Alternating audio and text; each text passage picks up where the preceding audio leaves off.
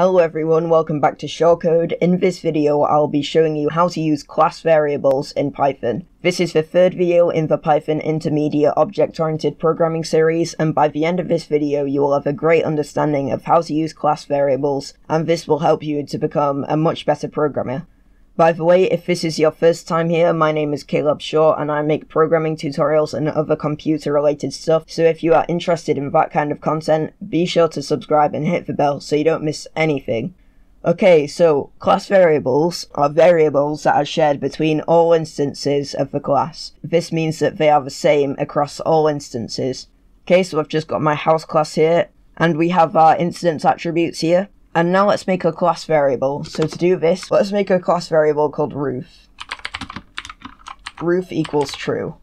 And let's create a method that cleans the roof. So define clean roof self. We need to have self in there because the instance is automatically passed. So self is the instance. If roof print cleaning roof. Else print no roof to be cleaned. Okay, so if we save this and let's actually call the clean roof method, so house1 clean roof, and run it, we'll get an error because name roof is not defined. So this is because when we access them, we have to either access them through the instance or through the class. So we have to use house.roof or self.roof. To explain this a little bit further, I will just print out the roof using the class and the instances.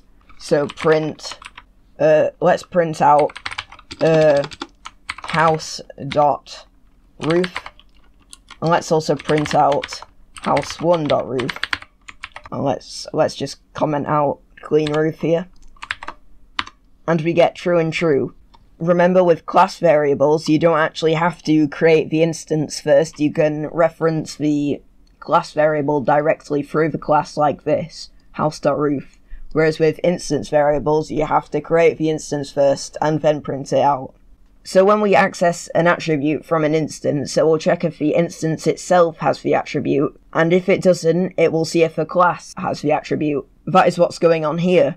House1.roof doesn't exist, it's not an instance variable, but house.roof does have it, so house1.roof is looking for the class variable roof, and it's found it, so it takes that. To prove this, we can get the attributes of an instance or a class by using the special dict method.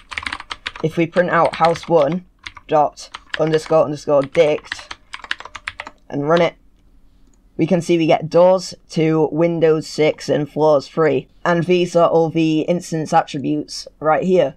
But if we print out house.dict, we can see we get quite a lot of stuff that we don't want. But we can see we get roof here is true. And we didn't have the roof in the house1. So what house1 is doing is, because it can't find it, it's searching through the class itself and trying to find the class variable. Okay, so what I'm going to do now is I'm going to uncomment this and change this to false. And we can see that both the house and house1 are at false.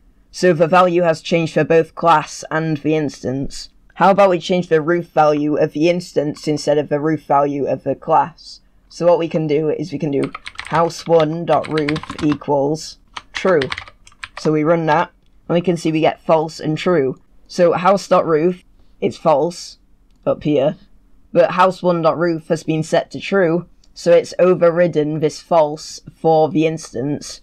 So it's only overridden its own attribute, it hasn't overridden any other instances. So if we just create another house, call this house2, and then we'll print house2.roof. House2.roof is still false, it's only edited the house1.roof, it's overridden roof equals false for house.1. So when we did this assignment, it created the actual attribute within our instance. So if we print the dict again, if we print dict, so print house1.dict, we can see that roof now exists. So if we just get rid of all this, and now going back to the original idea, so house1.clean roof, we would get different results depending on whether we use self.roof or house.roof. So if we do self.roof, no roof to be cleaned because roof is false. But if we change house1.roof to false, to true, sorry, it's overridden that, so cleaning roof. But what happens if we change house.roof? No roof to be cleaned because it's accessing the roof here, and it's never got overridden. Self.roof is equal to true, but house.roof is equal to false.